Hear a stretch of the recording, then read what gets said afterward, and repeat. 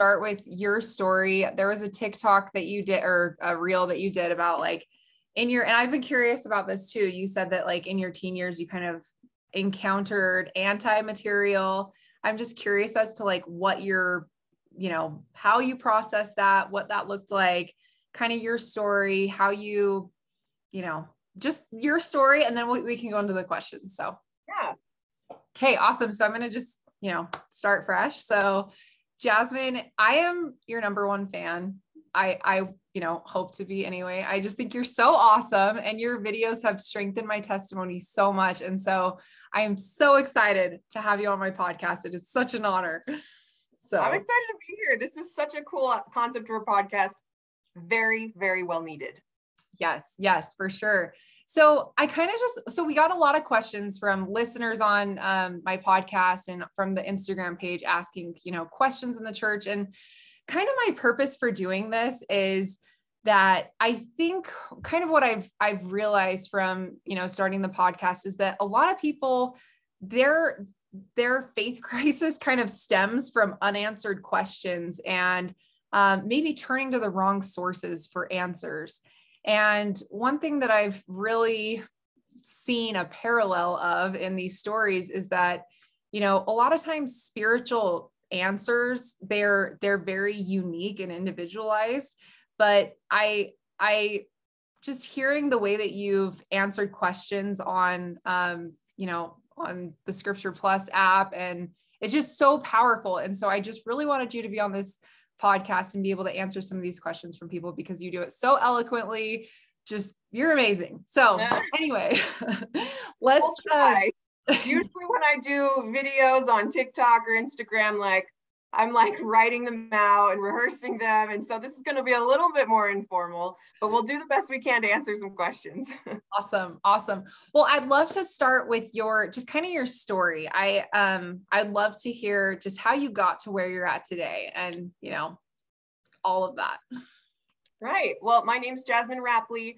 I work for Book of Mormon Central. That's my full-time job. And I run the social media accounts for what's called the Scripture Plus app.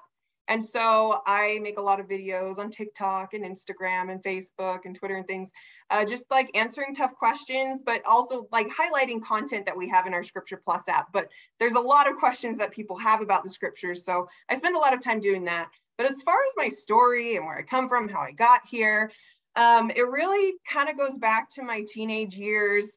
I had just lots of questions, but that wasn't something that was necessarily innate in me. I had parents that were really good at encouraging and almost forcing me to have questions. Like they really were so good at nurturing curiosity in the gospel.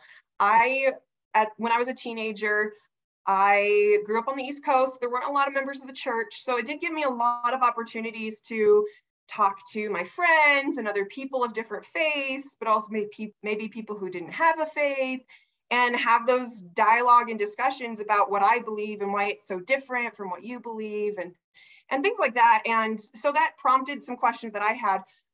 But because there weren't a lot of members of the church, there also wasn't like a super great seminary program. And so my mom really wanted us to have a solid seminary experience. And I grew up in the church. My parents are both wonderful, faithful members. And so my mom decided that she wanted to do home study with us. She really wanted to be very hands-on in our scripture education. And obviously there were moments where there was a lot of pulling of teeth and gnashing of teeth and tears and all that. But I really am ultimately so grateful for that experience, because one of the biggest things was every time you sit down to do your scripture study, you have to come up with 2 questions, write them down in your scripture journal, come up with 2 questions. And then on Sunday, we would sit down, me and my sister, and we would just go through all of our questions and we would have a long discussion. And my mom would try to answer them the best as she could. Sometimes she didn't know the answers, but most of the time it made for a really interesting discussion. And those discussions would last a really long time. They'd be like 4-hour sessions on Sunday. And my parents, my mother probably would have loved to have taken a Sunday nap or something, but instead she thought it was so important to walk me through the questions that I had. And that was such a influential experience for me that it forced me to practice having questions. And I didn't realize that, curiosity and questions isn't necessarily something that's innate. Sometimes it's something that you can learn, and it's something that can give you a lot of joy. And so eventually it got to the point where I realized that, like, oh, my mom can't answer my questions for me forever. I've got to figure out how to do this on my own. And so I would take more initiative to like study it out and try to find my own answers. And that's kind of how I matured and grew up in that way. But like I mentioned earlier, I also had a lot of discussions with friends of different faiths. And I had one particular friend who was Catholic, and we would have heated disagreements all the time about what one person believed or what the Bible said. You know, the Bible says this and that supports what I believe. Well, the Bible says this and that supports what I believe. And you know, sharing back and forth things that may discredit or discount each other's faith. And it wasn't always, you know, looking back, it probably wasn't very sophisticated Bible bashing, but it definitely had an impact on me. And there were, you know, moments where this friend would share, you know, anti-Mormon stuff or things that they had found, or I would do Google searches and find things that I knew like were anti-Mormon, but I was really curious to know, like, well, is this true? I'm hearing this. And so that kind of just led me a little bit on a very young faith journey. And you know, it definitely caused me to have some questions. And sometimes there were moments where I definitely had doubt and fear and kind of panic about, well, what does this mean for my faith? And is this really real? Is the church true? But ultimately, like the biggest thing that got me out of kind of that funk was having a great support system. My parents were just ceaseless in being there, wanting to answer questions, wanting to have conversations, keeping the lines of communication constantly open when I needed them the most, but also just, you know, taking time to be with the Spirit, taking time to try to connect with God when I was feeling a little distant from it. And I remember one particular Sunday, we were just sitting in church, and I don't remember what the talks were or whatever, but one of the intermediate hymn was "Where Can I Turn for Peace?" And I remember just being completely blown away with just feeling the Spirit. And that was a morning I was feeling particularly low. Like, I don't know what I feel about this. I don't know if I can even say that like the church is true. What does that even mean? And all of a sudden, when I, you know, was just singing those lyrics where it talks about turning to the Savior for peace and that He is the source of peace, I really felt that. I really felt the Savior's love in that moment. And that doesn't mean my questions were necessarily answered all at once, but that's not necessarily what my 16-year-old self needed. I needed to feel my Savior's love. I needed to know that God was there more than I needed to know the specific answers to specific questions. And that's really what supported me through, you know, the next little while as I'm working through things. And now I look back and the questions I was struggling with sound silly to me, but they were really important to me at that time, and they were really valid. And so I'm so grateful that, you know, they're important to God, even the little questions. And so when I have questions now, when I deal with things that I'm still not certain about, or, oh, I better research that more, I still don't know how that fits into the whole picture, I kind of reflect on those moments where I know that God is there, He loves me, even though my questions might sound silly to Him, He cares about those questions. And I also rely on the fact that I still have a good support group. I have great family members who still would be so willing to talk about issues that I might be concerned with. And I have coworkers and I have friends who know a lot more than me about church history and the gospel that I can turn to when I have questions. And so those are kind of my two big takeaways. Know that God loves you, and, you know, go to your support system for people, you know, rely on people who have a strong testimony when you're going through those times. But anyway, so that was just kind of my teen years. But eventually I graduated high school. I went to BYU. I studied ancient Near Eastern studies because after having all those questions about the scriptures and the church, I just couldn't get enough of it. And I absolutely loved the idea of studying the ancient world and studying the scriptures. So it really was a lot of biblical studies. I did like Greek New Testament and Hebrew Bible, Old Testament stuff. And I absolutely loved it. It was wonderful. And towards the end of graduation, well, towards the end of my time at BYU, I also started taking a lot of programming classes and getting into computer science and things like that. And towards the end of my time at BYU, I connected with John W. Welch, who is a BYU law professor, or he retired recently. And he's also a Book of Mormon scholar. And so we connected, and he told me how he was starting up a new organization that he was going to call Book of Mormon Central. And he wanted to to make this nonprofit and provide a place to publish really interesting research on the Book of Mormon and make it more accessible for a 21st century internet audience. And that they were looking for a web developer with a background in ancient biblical stuff. So it was a perfect fit. And that's how I got connected with Book of Mormon Central. That was several years ago. We've now been going for 7 years. This is our 7th year as our nonprofit. And so that's kind of my story. I've been there ever since. And I started out working out as a web developer, but we're a small nonprofit. We all wear lots of hats, and we've transitioned a lot of roles over the years. So I started, one of the main goals when we started Book of Mormon Central was to take a lot of this great research that people have done on the scriptures and try to distill it in a more accessible way. Because if you're in the know, if you're a BYU professor, or if you are just a scriptorian or a church history buff or whatever, you're going to know where to go to turn to when you have questions. But most people don't know where to turn necessarily, and they're all in books, they're in articles, they're in harder to find places. And so the vision was to take a lot of this research and make it more accessible through an online database, and scan all these old books and articles, put them up online so you can search for things more easily, but also to create a more selected, curated, easy to read version on your mobile device as an app, which we called the Scripture Plus app. And that's basically, sometimes we describe it as, it's like the gospel library app, because you can read your scriptures. And as you're scrolling through the scriptures, the cool thing is that it like pops up a bunch of commentary and images and videos. So we have like a lot of supplemental stuff that's just popping right up on your phone at your fingertips as you're scrolling through your scriptures. And so once we started launching that project, I really transitioned to working a lot on that, the UX design and curating a lot of the content, helping to get the content in there, find content, gather it, and review it, get it approved, all of that. And so that's kind of what I've been doing since 2019 when we launched our Scripture Plus app. And then I've also been involved with doing the social media for Scripture Plus. And that's been a huge fun adventure because it's required a lot more, it's a lot more content creation. So it's, helping me go back and study out questions, research some things, write some scripts, because the purpose of our social media accounts is to promote our app and to help people know that you can download it and there are a lot of resources there. And we do that by sharing content that's in our Scripture Plus app that may answer some questions you have. And we discovered, especially once we got on TikTok, that people have a ton of questions, and there's a lot of criticisms out there on the church, but just a lot of sincere questioners who want to know some of these harder things that you may not hear about in Sunday school, or that may not be covered in the Come Follow Me manual. And so, we want to highlight where you can find some of those answers to your questions in the Scripture Plus app, and, in short, very, pithy videos on Instagram or TikTok or things like that. So that's basically the summary of where I've come from, what I'm doing now, and why I do it. I love the scriptures, and I love the gospel of Jesus Christ.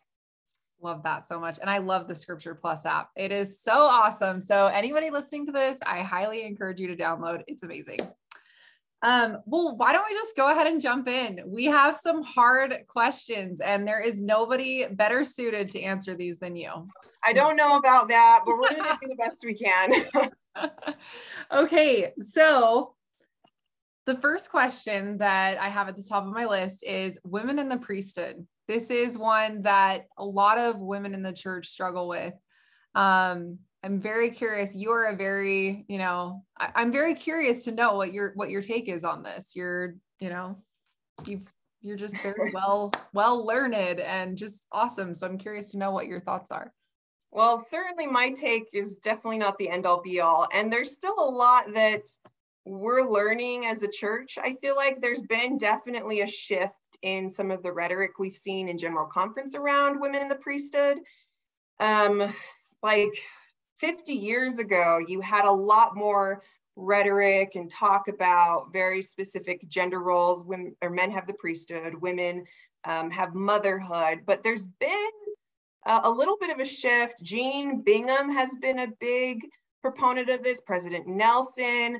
In like the last 15 to 20 years, there's been a lot more talk about how women have the priesthood, how women use the priesthood, how women wield the priesthood in their lives. And so I think we're also still learning about, and we're receiving revelation line upon line about where we all fit into the plan of salvation. But I personally do find the gospel of Jesus Christ one of the most empowering institutions on earth for women, and especially the temple. My testimony of women in the gospel really is centered on the way the temple glorifies and ennobles women to be priestesses and goddesses. There's nothing more powerful than that glorious promise of being a priestess or a goddess in God's kingdom alongside the brothers in God's kingdom is one of equality, is one of just beauty and ennobling, and I absolutely love it. But that doesn't mean that there aren't things that that can be difficult to grapple with, or that may rub us wrong sometimes. And personally, I really enjoy some of the thoughts of Valerie Hudson-Castler is her name. I'm so sorry, I messed that up.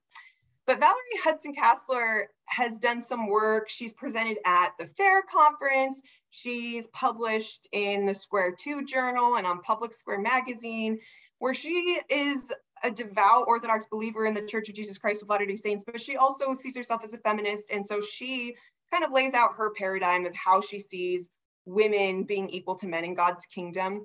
And I don't agree with her necessarily on everything, but I do think she has a helpful paradigm that she calls the two trees, where she goes through and retells the story of the Garden of Eden and what we can learn about Eve's role in that story versus Adam's role in that story, and what that can tell us about our divine roles in God's kingdom. And she kind of comes away with the idea that Eve was the one who partook of the tree of the fruit of knowledge of good and evil. And because of that, she allowed life to enter the world. And so that kind of is her stewardship. She is the life giver, the life bringer. Eve's name in Hebrew is Chava, which means living or life or living things. And which then leaves the second tree in the garden, the tree of life, which we aren't really allowed to access at the point where we encounter this story in Genesis or in the temple. But we understand that this is a tree of immortality and that it's guarded.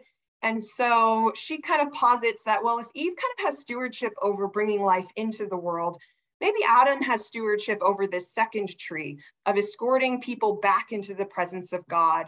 And so the ordinances of the priesthood really focus on leading us back into Heavenly Father's presence. It's that covenant path to lead us back after death into God's presence again.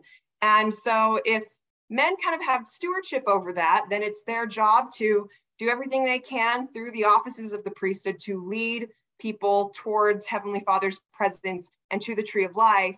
And it is the sacred stewardship of women to participate in those rites and ordinances that bring life into this world. And Jeffrey R. Holland has talked about how, the ordinances of childbirth and intimacy really are sacred rites when they're done in the new and everlasting covenant. And I'm not a mother yet. I don't know if that's going to be in the cards for me, but I absolutely resonate with that idea of being a life giver and that being a sacred priesthood role for me. Whereas the men in my life being the ones who have stewardship over, they don't only get to participate in, women get to participate too, but they're the ones who have stewardship in officiating those ordinances that lead to death, and the women officiate in some of those rights and sacred privileges of bringing life into the world. So that's just what's resonated with me. It may not resonate with everyone. And like I said, we're still learning, we're still discovering things, receiving revelation, but I love the gospel and I love my role as a woman in this gospel. And I always have felt that I've been very empowered and ennobled through the ordinances of the temple. That is so beautiful. And I mentioned this earlier, but I wasn't recording yet, that Jasmine, your video about the initiatory in the temple is so beautiful. So anybody listening, definitely check that out. It changed the way that I see the initiatory. So I'm so grateful you made that. Okay, so I've a lot of questions about the Book of Abraham, and I actually don't really know I'm assuming that you know what these questions are about. I actually don't really know, but this is a question that was asked by a lot of people, and translating Joseph Smith and translating the Book of Abraham. What are your thoughts on that? So this is a huge topic, and we could spend an eternity of podcast episodes just going into this because it's very complicated. And so I'll just give my best shot, but I really do recommend people do their own study on this. There's some great resources out there that I'll recommend. But from what I understand, the basic premise is that the Book of Abraham is kind of derived from papyri that Joseph Smith received in 1835. In 1835, Michael Chandler was an antiquities dealer. He came to Kirtland. He had 2 mummies, as well as some papyri, some rolls of papyri, and Joseph Smith purchased them because he believed that they contained the writings of Abraham. So they purchased the mummies. I actually don't remember what happened to the mummies, but they kept the papyrus, and Joseph Smith translated it between 1835 and 1842, and eventually he publishes the Book of Abraham in 1842 in the newspaper, The Times and Seasons, as the Book of Abraham. It is 4 chapters long with 3 facsimiles, so our only book of scripture with pictures. But the questions people have tend to circle around the translation of the Book of Abraham, because with the Book of Mormon, which is the keystone of our religion, we don't need to, the Book of Abraham is not the keystone of our religion. So while we do have a lot of questions about that, I really feel like we have to focus on the Book of Mormon. But the difference between the Book of Mormon and Book of Abraham is with the Book of Abraham, we do have a source text that we can look at in a sense. Whereas with the Book of Mormon, we don't have the gold plates anymore, so we can't check Joseph Smith's work. We can't see what's actually on the plates and kind of try to translate it for ourselves. We take that on faith that Joseph Smith translated the Book of Mormon by the gift and power of God. And so we have a lot less clarity on how Joseph Smith translated the Book of Abraham. We have a lot of documentation on the Book of Mormon translation. We have eyewitness accounts talking about him using the Urim and Thummim, using his own personal seer stone, looking into a hat, reciting it, having his scribe like Oliver Cowdery or sometimes Emma write things down. And if they got it wrong, he would correct them sometimes. And there was a very, very precise process, whereas we don't have that kind of detailed documentation about the Book of Abraham, but we do have some papyri. We don't have all of the papyri. We know that most of it was likely burned in the Great Chicago Fire of 1871, but a few small scraps, and we know that it's probably not all of the papyri because we do have some eyewitness statements about how much papyri there was, and it's a lot more than what we actually have in the church's possession. But in 1967, the Metropolitan Museum of Art discovered these papyri fragments, and they're like, oh, these belong to the Mormons. So they gave them to the church and they authenticated them and they looked through them. And the big surprise was on these pieces of papyri, you have excerpts from the Egyptian Book of the Dead or the Book of Breathings. And you have some of these other Egyptian texts that don't necessarily translate to what is in the Book of Abraham. And so the question is, well, what's the relationship between the papyri and the Book of Abraham? Did Joseph Smith just make it all up? That might be a more critical perspective. Or is there more papyri that we don't have that contains the Book of Abraham and we just have these excerpts and they maybe don't contain it? That's a possibility, and a lot of faithful scholars do take that position. Some others say, well, maybe the Book of Abraham the papyri contained these texts and it inspired Joseph, or was a catalyst for Joseph to receive revelation from God on Abraham and these stories. And other faithful scholars take that position. And so a lot of questions around the Book of Abraham surround, did Joseph Smith make it up and is he a fraud? Or is he a prophet of God? Did he really receive revelation, or did he really receive a translation of an ancient text? And I fall in the camp of, I do believe the Book of Abraham is ancient. I believe that Joseph Smith was restoring authentically ancient things. Now, exactly what that means can be very complicated too, but I think that he is restoring ancient scripture. He's restoring authentically ancient traditions about Abraham. And I believe that because of my own testimony, but also there are a lot of great parallels we see to ancient Egyptian practices, ancient Israelite practices that weren't known in Joseph Smith's day. But people have questions about how that translation happened and if Joseph Smith was making things up. And so the resources I would recommend for people who have these questions, because I'm not an Egyptologist, I'm really not an expert on the Book of Abraham, but I love the Book of Abraham because it's ancient Egypt, which is super cool. And it's got pictures, which is super cool. Like, it's all the things that nerdy me absolutely adores, but I'm also not an expert, but I have a lot of friends that are. And so if you're really interested or struggling with the Book of Abraham, one great place to start is the church's gospel topics essays on the Book of Abraham. They have kind of very short introductions on it. But Book of Mormon Central also did a series of videos on the Book of Abraham that go through some of these ancient evidences. We talk about some cool correlations between the facsimiles and things in ancient Egypt that actually kind of pair well with what Joseph Smith translated, even if one Egyptologist might translate a facsimile one way, but another Egyptologist is going to come at it from a different perspective and translate it differently. And they're both valid translations. And so we go through some of that. We go through some of the ancient parallels in the text of the Book of Abraham itself, some cool like Egyptian grammar stuff that you wouldn't expect. But also there's a BYU professor who's also an Egyptologist named John Gee. He wrote a book called An Introduction to the Joseph Smith Papyri, and I feel like that's a great primer for just kind of getting you familiar with these concepts, getting you to know who the big players are, what the big issues are, and how you can approach this from a faithful perspective, that we don't have to concede our testimony to understand some of these tough issues, and we can really be enriched by it. I feel like my testimony has grown leaps and bounds the more I study the Book of Abraham. And there are a lot of people on the internet, in more critical spaces, who feel very confident about the Book of Abraham being false because Egyptologists have proven it wrong, or we know Joseph Smith made it up because the Kirtland Egyptian papers, or we know that he thought he was translating Egyptian when he was getting it totally wrong. They have a lot of confidence in these claims. But if I've learned anything, it's that the more you get into the primary documents, like go to josephsmithpapers.org, go to those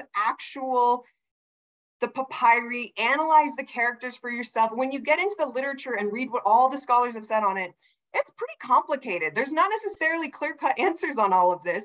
And so to assume a sense of confidence about it's for sure disproved or it for sure is proved, either way, we're going to fall into some pitfalls in our understanding. Whereas if we really want to understand what's going on, it should probably entail being humble, realizing we probably don't know the whole story, and doing our best to just go on this exploration, to go on this quest to find out some new information and to deepen our testimony of the gospel through study and by faith.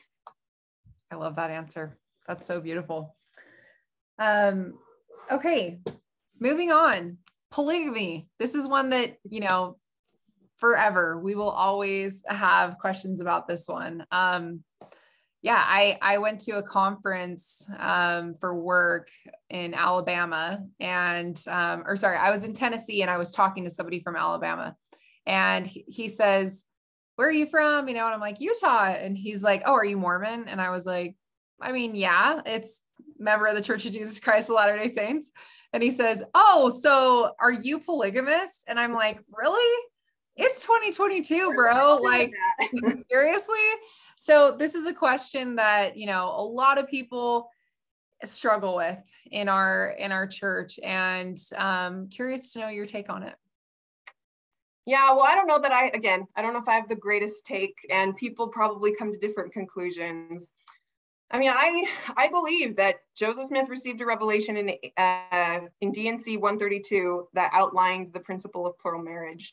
Does that mean I understand everything about it, all the whys, all the mechanics of how this evens out in the calculus of fairness in heaven? I don't know. I still do have questions about some of these historical issues with polygamy sometimes. But I've also come to really just trust in my testimony of the prophet Joseph Smith. And the more I've studied, the more I realize it is more complicated than it sounds. And it's definitely more nuanced than many critics on the internet make it sound. The narrative you may hear very frequently is a very simplistic. Joseph Smith was a pedophile. He was just a con man trying to get extra sex or whatever. And those claims really do not add up when you look at the history. When you actually dive into the documents, to what the scholars have written on this, both in and out of the church, if they're being responsible about their scholarship, the picture is very complicated about what Joseph Smith was trying to do, how this may have fit into the theology. And I think that my testimony of Joseph Smith as a prophet withstands a lot of that scrutiny. I highly recommend to anyone who's really struggling with polygamy, you have to read Brian Hill's books.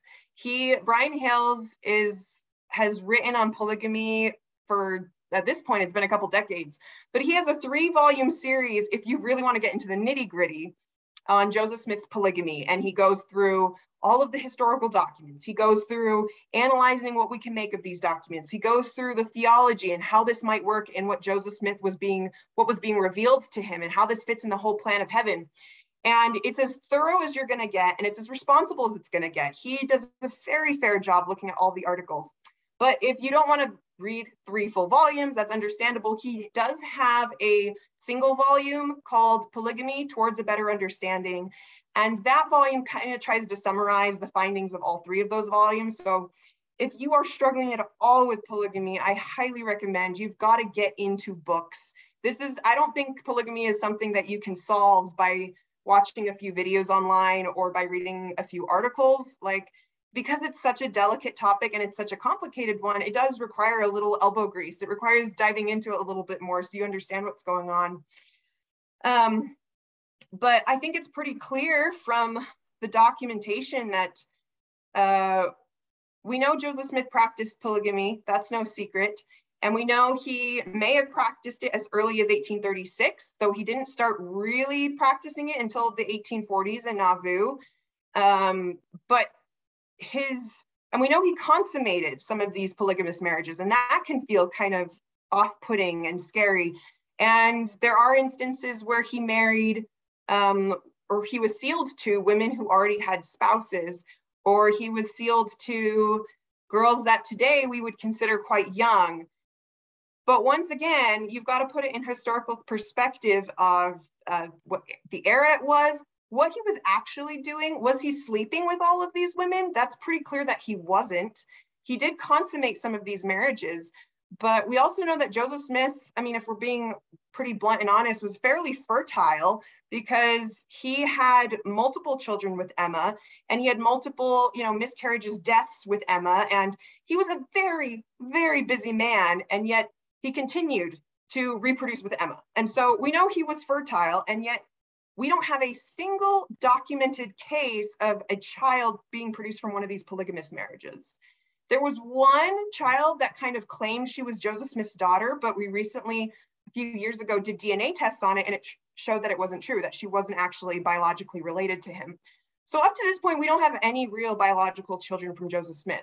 Now, that doesn't mean that he didn't actually consummate some of these marriages, but it probably means that wasn't the point of polygamy. He wasn't seeking it out. He wasn't doing it a ton. Otherwise, we figure there probably would be more of a record of that historically. And so if that wasn't his motivation, what might his motivation have been? And from everything I've read, I get the sense that it's because God told him to, not because he wanted to. There's a lot of reluctance we sense from a lot of the documents from Joseph Smith, and a lot of the people that, a lot of the women he proposed to, a lot of the families that were in the know about polygamy. There was the consistent reaction over and over is absolute revulsion. Absolutely not. I will never do that. That's horrible.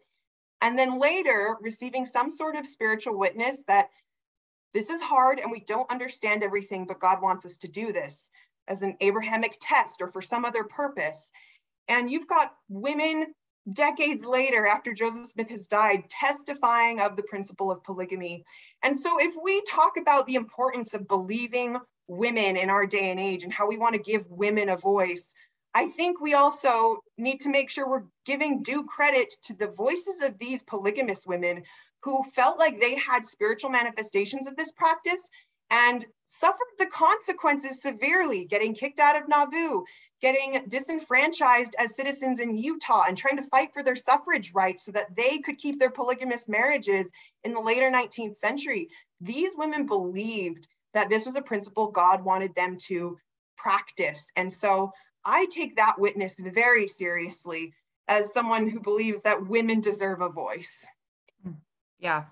It's interesting because I had, kind of a struggle with this, and my dad, he's kind of a spiritual mentor to me, I guess you could say. And he said, Ashly, you wouldn't be here today if it wasn't for polygamy. Your ancestors are polygamous. And, he said, in order for the population to grow at a rapid pace, that's just the way the plumbing works. That was his metaphor. So, and also reading the journals from my ancestor, my great grandmother, and her experience with polygamy and the witness she received, it was so impactful for me to read that and understand her experience and the witness she received. So I love that. I think that's such a good answer to that. Yeah. And I mean, we don't have a ton of, I wish we had more clear reasons why, how does this work? How does this work in heaven? How does this work on earth? All of that stuff. But the reasons we've been given kind of amount to it's an Abrahamic test. D&C 132 kind of lays that out, that, you'll be tried even as Abraham. So it was a test of faith. And I think that faith really did strengthen people during some very difficult trials. But as you mentioned, another one is to raise up a righteous seed. That's another reason that's given. And we don't necessarily always know what that means or how God saw that playing out, but we do see that it proliferated a larger population in the church. I'm a product of polygamy, you're a product of polygamy, and I'm very grateful for my ancestors and forebears who lived that very difficult principle so I could be here and learn about it. Yep, absolutely. Okay, so another question, which, I don't really understand what the question is here, but I'm assuming that you do. Book of Mormon translated with Urim and Thummim in a hat. That was one of the questions that we got. I know that there's a lot of things that go around on the internet that are antagonistic to the church. And so I'm assuming that you probably have an idea of what this person asking this question is referring to, and maybe you can elaborate. Yeah, so this is referring to the process of the Book of Mormon translation. Joseph Smith himself, describing the translation, said that it was done by the gift and power of God. And it's a little vague what that means, but we also have eyewitnesses from his scribes like Martin Harris, Oliver Cowdery, Emma Smith, talking about Joseph using an oracular device, a stone, to receive revelation from God. When Joseph Smith received the gold plates, he also received with it some other Nephite artifacts. He described receiving a breastplate with Urim and Thummim in them, that's what he called them. In the Book of Mormon, they're referred to as the Nephite interpreters. And there's, Latter-day Saints have probably seen pictures of this breastplate with these two stones that are tied together with brass rings or rims that are kind of like glasses, kind of funky looking glasses. And in the Book of Mormon, they're referred to as interpreters, and they're used to translate records like the Jaredite records or the stone that Omni discovers or Mosiah translates using these interpreters, and then Joseph Smith inherits them. And the early saints refer to them as Urim and Thummim, probably because they remind them of the ancient high priest who would use a Urim and Thummim. Now, we don't know if these functioned in the same way as the biblical high priest or what Joseph Smith had, but he had these stones, and they seemed to facilitate his revelation, that he could look through them and see revelation. He's a prophet, seer, and revelator, so that he could see and receive revelation. But we also know that Joseph Smith, before he received the gold plates, did participate in some 19th century folk magic practices, and he had his own personal stone that was like a brown stone, and he would sometimes use that to seer and to receive things because he had some sort of spiritual gift where he could receive revelation. And so there is some evidence. Again, when you actually look into the documents, it's more complicated than it first appears. You just dig in, you're like, oh, whoa, these documents are conflicting each other, or these witnesses. It's not entirely clear what's going on. But there seems to be that Joseph Smith is at some point using these Nephite interpreters, these Urim and Thummim, to look through and see the translation of the Book of Mormon. And at some points in the translation, he may be using his own personal seer stone. And the reference to the hat is simply a mechanism for blocking out light. Like if he wanted to see something on the stone, he wanted to be able to focus on it. So he'd put it in a hat and kind of like put his face in there so that he could block out the light, block out distractions, and just focus on trying to receive revelation. So it's a medium for receiving revelation. The ancient high priests in ancient Israel used stones to receive revelation from God. The Jaredites, the brother of Jared went to God, and the Lord touched stones in order to provide light to the Jaredite barges. Stones have, in the book of Revelation, it talks about receiving a stone with a new name upon it. Using stones to receive revelation is a pretty common motif in the scriptures. And so for me, it's not really surprising that the Lord would, again, use a medium to help and to facilitate someone to receive revelation. And so whether he's, just receiving it through his head or looking at a stone to help him receive that revelation, it makes no difference to me, because I fully believe he received it by the gift and power of God. I love that. And one of the things that you do, Jasmine, that I think is so powerful is today, when we're talking about this and we're talking about a man that received revelation through a stone, it kind of seems quirky. But the way that you relate these things to ancient times, and it's so amazing, because the things that are happening today in the temple and the way that Joseph Smith translated the Book of Mormon, it's not a new thing.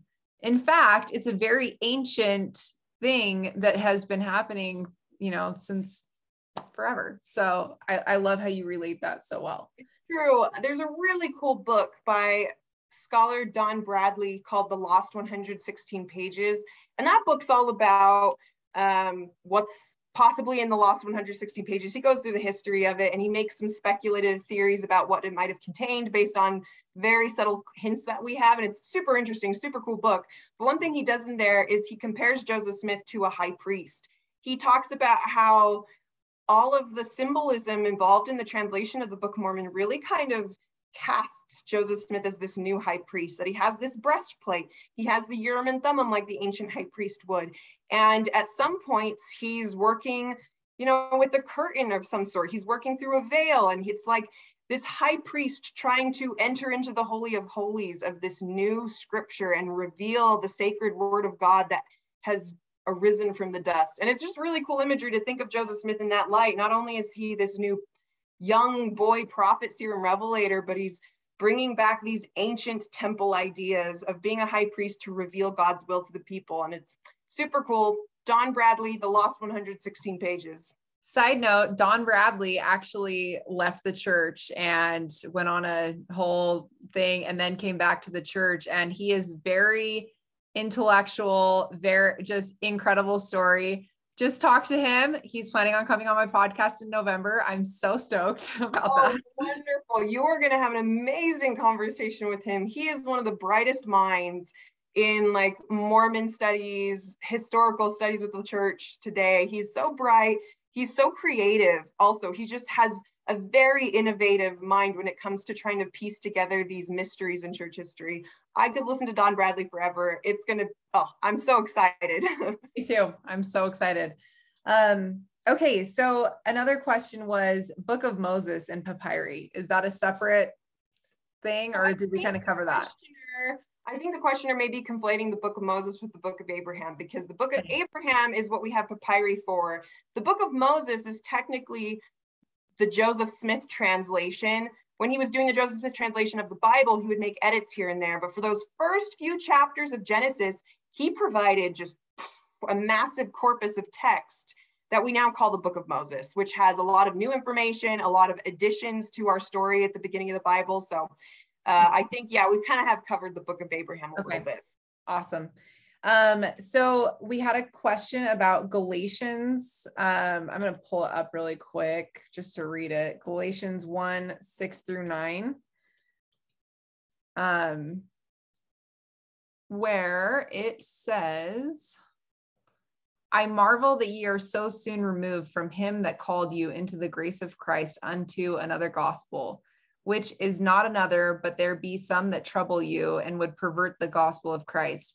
But though we or an angel from heaven preach any other gospel unto you than that which we have preached unto you, let him be accursed. As we said before, so say I now again, if any man preach any other gospel unto you than that ye have received, let him be accursed.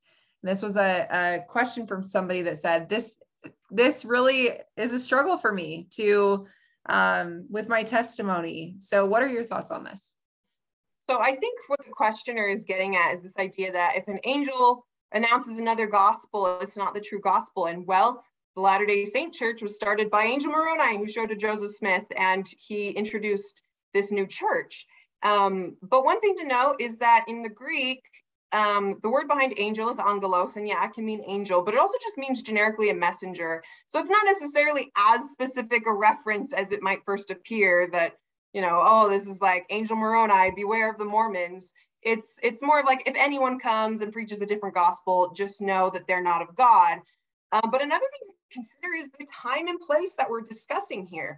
At this point in the history of the church, this is the New Testament church. You've got the apostles still alive who are preaching the gospel of Jesus Christ, who were eyewitnesses of Jesus Christ preaching this gospel.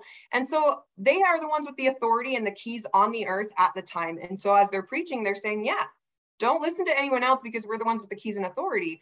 But Latter-day Saints have a unique belief in the apostasy, that after the apostles died, that some of the authority and keys were lost. So we have a perspective of restoration, that this isn't an angel revealing a new gospel. This is an angel restoring an old gospel, that once those keys, once the authority was lost, now an angel needs to restore the true gospel so that we can have it again on the earth.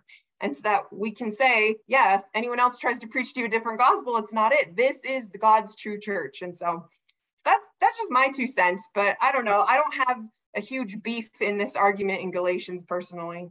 I love that. Okay, this is one that the next question is something that I'm really curious about. Freemasons and the temple. I was just talking to my mom about this, and she was, reading through the church website, getting more information on this. And I thought it was interesting because our founding fathers were Freemasons, and, it just, I don't know, what are your thoughts on that?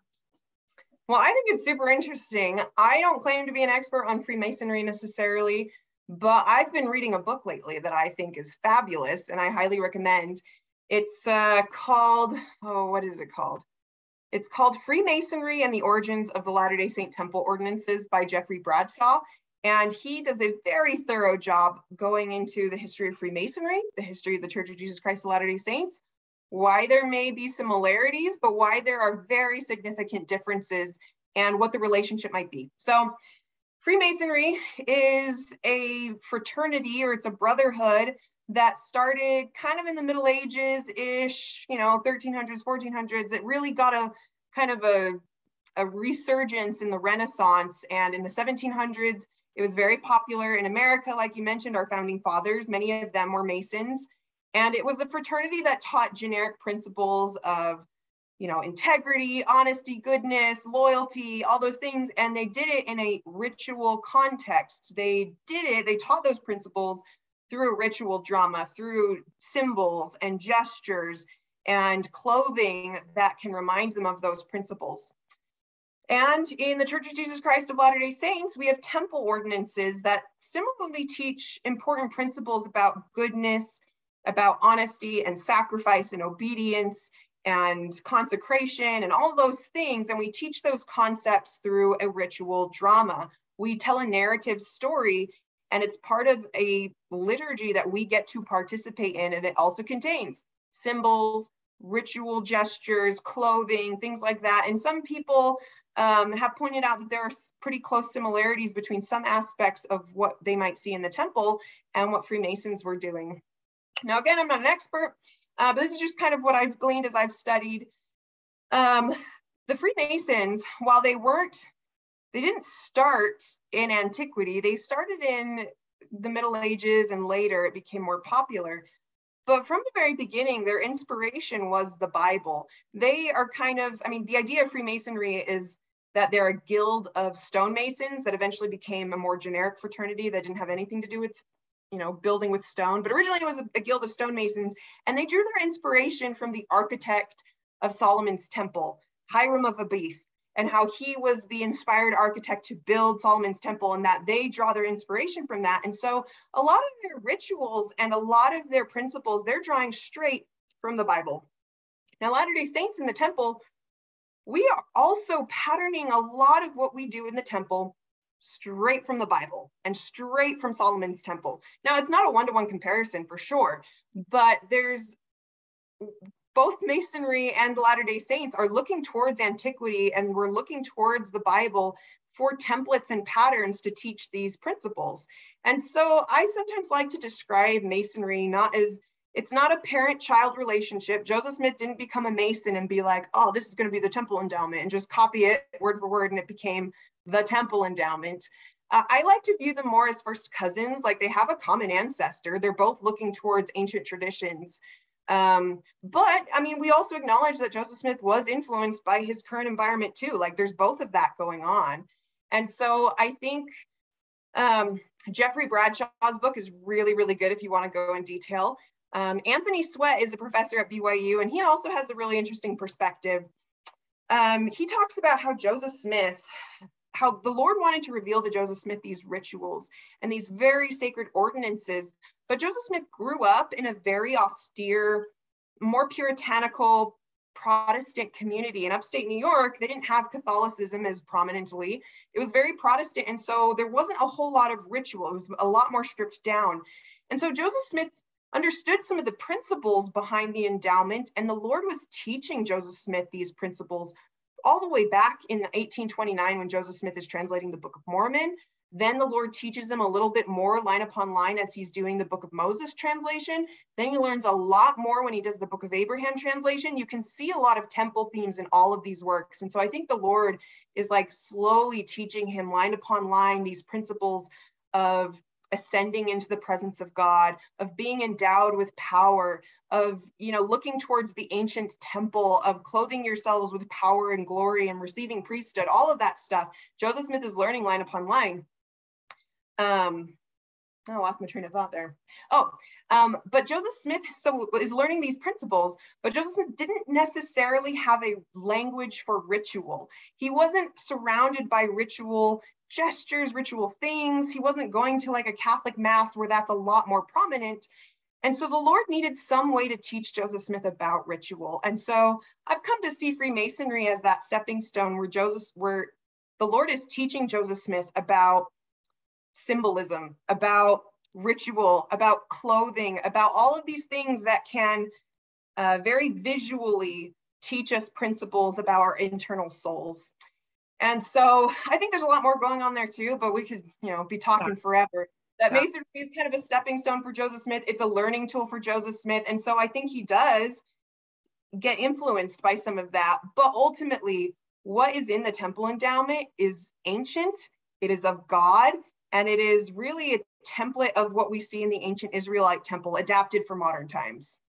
Right. And for me personally, I feel like that is very faith promoting to have these rituals that we do. I mean, not going to lie, the first time I went to the temple, I was not expecting that. It was very different. And I don't know, but to see it through a lens of we are participating in these ordinances because they are ancient rituals. If you go to the temple for the first time, it seems a little different because it's not something that you see out in our modern world. And I had this really interesting impression when I was at the temple last, and I was thinking, okay, let's take something from our modern world that is maybe somebody getting a tattoo.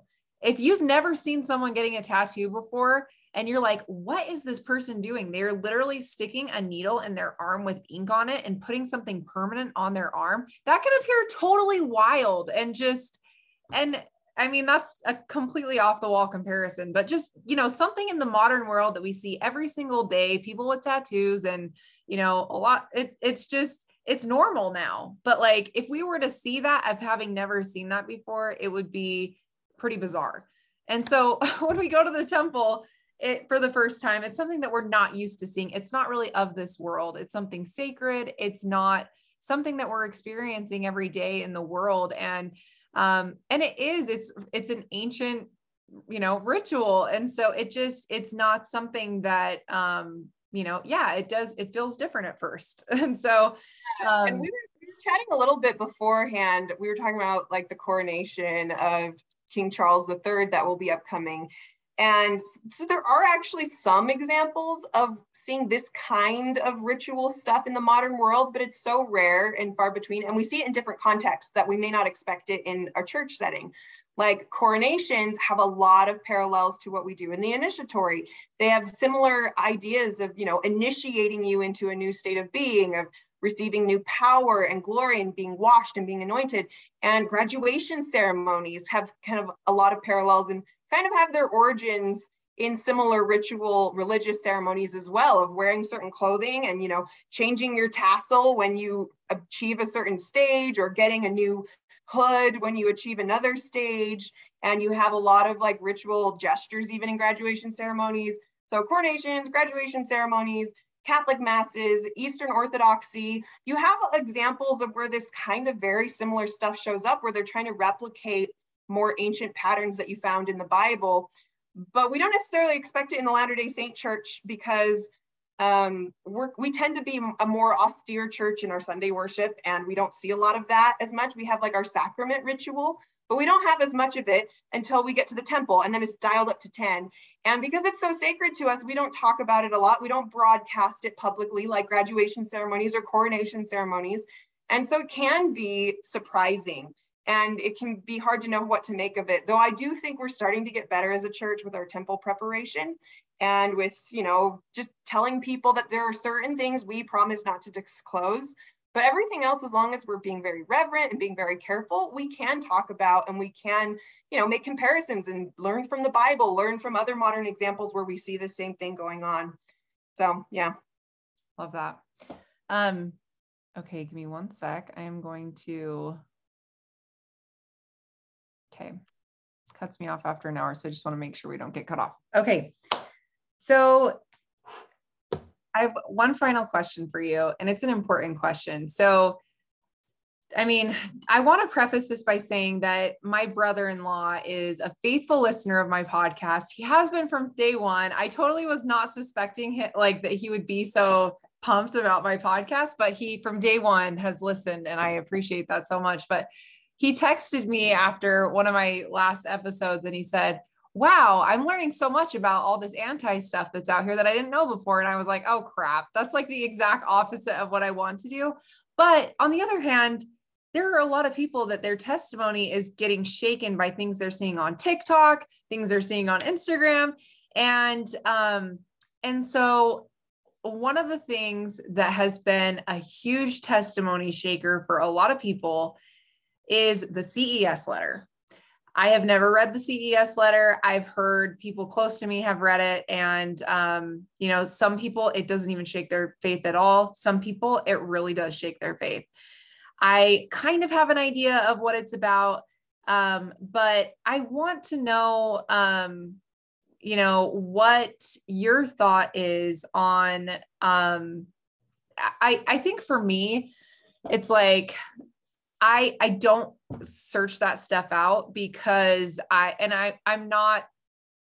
guess I'm just not as, I don't know, like, I just don't have the desire to do it because it feels dark to me. And I know that some people, they say, that's, your bias, because I believe in the Church of Jesus Christ of Latter-day Saints. And to me, with my experience of being out of the church for some time and how my life so drastically changed coming back, I have no desire to even open that can of worms. But since starting this podcast, I know that there's a lot of people who their testimonies are shaken because of things they're seeing online. And one of the reasons I want to ask this to you is because you have such a great perspective on, and you're so knowledgeable about the history of things. And so I want to ask you this because I feel like you'll have a good, knowledgeable response that isn't just like, people and their thoughts about the CES letter on TikTok or whatever. So curious to know if you have any insight surrounding the CES letter and what your thoughts are. Yeah, I've read through it, and it never really bothered me that much. But like I said, I've kind of had my own journey. And so I don't want to discredit anyone who's really struggled with the CES letter, because there are lots of people who have read it, maybe struggled with some things, and then came out stronger on the other end and believe in the church and the gospel. And they might be better people to talk to if you're really struggling, as far as a really empathetic response. But my perspective, as I've kind of seen people struggle with this, the CES letter was written in, I want to say 2012, and it's basically like 100-ish page PDF of, it's a treatise just listing everything that ex-Mormon subreddit essentially sees wrong with the church. It was written by an individual, but it was crowdsourced by ex-Mormon subreddit for the most part. And it just kind of just lists everything that is problematic about the church, about the Book of Abraham, the Book of Mormon, church history, polygamy, racism in the church, sexism in the church, you name it. It just like kind of lists everything in quick bullet points and quick little explanations. And understandably, when you kind of compile that dossier, it can feel overwhelming when you say, wow, I didn't know about any of this. I don't know how much of it is true, but even if a fraction of it is true, that means the church isn't true, right? And so it can very easily lead you down a path that leads you questioning, doubting, spiraling, and that can be really, really difficult. And I think one of the reasons it's so effective is because it does just kind of list a ton of things. It's an overwhelming sort of feeling. It's nothing in there is rigorous, nothing in there is responsible academically, but it is a lot. There's a lot of quantity, not a lot. When you read it, it can feel very overwhelming that, whoa, I didn't know about this issue or this issue, and I don't even know where to go to learn more that might give me solid information, because they don't really provide a lot of sources that are responsible in the CES letter to like learn more later on. And if you Google some of this stuff, you're going to find hit and miss sources. So it can be really difficult. But one of the main things to keep in mind is to have patience with yourself, that, you know, these people compiled this massive list of things with the specific intent to give you doubt. Their goal is to cause you to question. And so if that's their goal and that's their intent and motivation, maybe you should question the methodology. Maybe you should ask questions about how they're getting their sources. How are they coming to these conclusions? And just give yourself space and time, because it takes very little effort to knock down a structure or a building compared to the effort it takes to build it up. And so, I mean, I mentioned earlier when we were talking about the Book of Abraham, how, you know, critics might say, oh, the Book of Abraham is proven false by Egyptologists. That's just one phrase that can sow doubt. And to respond to that, you know, I gave like, I don't know, a 5-minute spiel or whatever. And that's even a summary of what you really need to go through to kind of assess that claim. But that's a lot of work to kind of go through and assess, is this claim really true? Or is my faith okay? Maybe I need to, you know, calm down a little bit or take a step back, take a breather. And so I would first of all take solace in the fact that there's a lot in the CES letter that is plain false. There's even more that is very deceptive in its rhetoric and putting a lot of spin that isn't very representative of what's probably going on. And, you know, there's a lot going on there. And so one of the pieces of advice that I have is to give yourself time. Number one is to just like let yourself sit with it. You don't have to make a decision right away.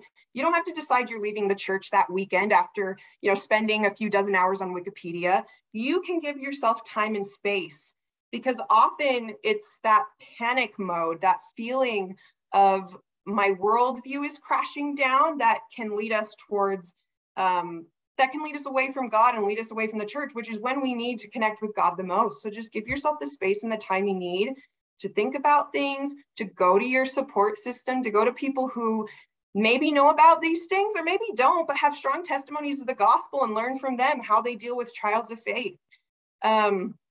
Also go to good sources. I'm mostly pulling this advice from President Nelson. He himself gave a devotional this last year where he gave 4 pieces of advice for faith struggles. And I think they're perennial and they're evergreen and they're so true. One was to be okay giving yourself time and space. Like, not everything happens overnight. Just breathe. Like, it's okay. You can find things over time. I have questions that I've had and I've kind of set them aside for a moment while I go pursue other things. And before you know it, I'll find an answer to that question when I'm not even focusing on it. But sometimes you just need to give yourself time and space to let yourself mature, or just let yourself think about it more. Like, you don't have to make rash reactions in that moment. The other thing President Nelson recommends is to go to truth-filled sources. And this doesn't mean you have to only go to churchofjesuschrist.org. There are a lot of great sources out there, like Book of Mormon Central, like the Joseph Smith papers, like any number of resources. But always question who is behind this source, what's their intent, what's their angle, what are they trying to accomplish? By always, having that critical mind, you can kind of sift through a lot as far as what they're trying to do. I mean, people talk about going to objective sources, but the reality is no one's really objective. Everyone has some sort of worldview they're operating from. So that's not necessarily a bad thing. And we want to try our best to be responsible and get to the truth, but we should always acknowledge that everyone's going to have some sort of worldview or paradigm they're operating from. And it's really helpful to know what that is when you're reading a source about polygamy, about the Book of Abraham. Are they a believer? Are they not? Or are they somewhere in the middle, or where are they coming from? And that can help you kind of decide, what to make of these things. President Nelson also talks about loving those who have left the church.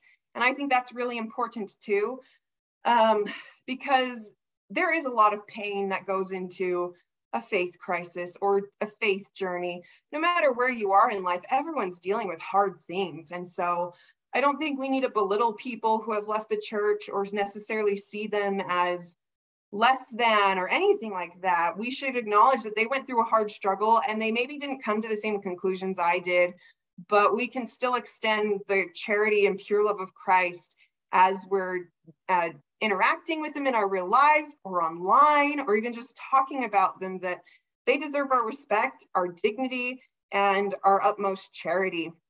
And then the other thing that President Nelson talked about is to have a lens of faith. Now, I mentioned, like, everyone has a worldview, everyone has a paradigm, and we're not truly ever super objective. And so if you're going to choose a worldview, why does it have to be the critical one? Maybe you can look at it from both ways. And I think it is really helpful to, look at both perspectives, try to see it from someone else's shoes. But ultimately, if your goal is to stay in the church, if your goal really is to maintain your faith, then try to give the church the benefit of the doubt. I think you'll be surprised when you're going through historical sources, or if you're dealing with a tough issue, you're going through this stuff and you can choose to look at it as Joseph Smith was a con man, or you can look at it through a lens of Joseph Smith was a prophet of God, but he clearly, was an imperfect man. He was clearly human. There's some weird stuff going on. There's some complicated things going on, but ultimately he could be a prophet. And if you go with that lens, you're going to come out with a very different conclusion than if you go in with the lens of he must have been a con man. And so, go in with a lens of faith as best you can. Give yourself time and space. Give yourself breathing room to feel the Spirit, to connect with God, to feel his love as you're working through some of these difficult issues. Rely on your support group. Find family members and friends who believe in the gospel. Get their perspective. Turn to truth-filled sources, whether that's on social media like the Scripture Plus account or the Come Back podcast, or go to books like the ones I've mentioned here, some good history books if you're really struggling. There's really no better place than to go straight to the books. And those are just some of the things that I've learned as I've grappled with questions, as I've gone through trials of faith and faith journeys and things like that, and I've seen others go through them, that those elements seem to help the most if you really do want to keep your testimony, stay in the faith, and ultimately grow your testimony. We mentioned a little bit before the podcast, Elder Bruce C. Hafen, he's an emeritus general authority, wrote a book called Faith is Not Blind, and he talks about the paradigm of you start off usually with simplicity. Most of us start off our knowledge in the gospel with a fairly basic, elementary, maybe even naive understanding of how things work. But then as we grow up, we may encounter difficult information and we head into this stage of complexity where all of a sudden things weren't as it seems. That's not how I was taught about it in primary. Well, of course not, because you were 6 years old. Of course, you're going to learn things differently when you're an adult. And so you learn things differently, and all of a sudden it seems to conflict, and there's some cognitive dissonance, there's some hurt, there's some conflict there. And eventually you can either choose to stay in that area of complexity where you come to the conclusion that the church isn't true, or I've been lied to, or Joseph Smith was a con man, or whatever. Or if you go through those steps, give yourself the space, go to truth-filled sources, rely on your support group, you eventually can come on the other side to the simplicity on the other side of complexity, where it turns out those truth claims you were taught when you were 6 years old still hold true. Joseph Smith is a prophet of God. The Book of Mormon is the word of God. President Nelson is God's prophet today, all those things. But you have a more robust understanding. You are stronger now because of it. And your testimony is better than it ever was before in complexity or in simplicity, because now you know everything that complexity knows and more. You are on its simplicity on the other side of complexity. And I find that really reassuring. I love that. And that's what I've really seen with doing this podcast and hearing everyone's story of, leaving and coming back, is they come back and they are stronger than they were before. And it's because of those wrestles with the Spirit. And it's because of those trials and, all that they go through when they take a step back and come and choose to come back, they come back even stronger than before. And so I love that. Thank you so much for sharing that. Well, do you have any final thoughts before we wrap up here? Anything else that you would like to leave listeners with?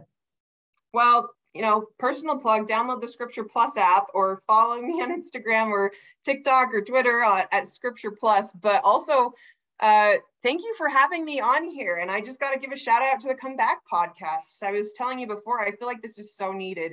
One of the most powerful things is having stories and narratives that can bolster our faith. And we hear so many stories of people leaving the church and what caused them to go. And can be a compelling story or narrative. And so I think it's so cool that you are devoting this podcast to the stories of people coming back, being stronger than they were before, going through their own hero's journey to come back to the church and to share their testimonies. I think it's absolutely magnificent. Thank you so much. And I appreciate you taking the time with me tonight, and everyone download the Scripture Plus app. It is awesome. Okay. All right. Okay. Thank you so much. That was perfect. Oh, thank you so much for having me. This was an absolute treat. You're a great interviewer, and this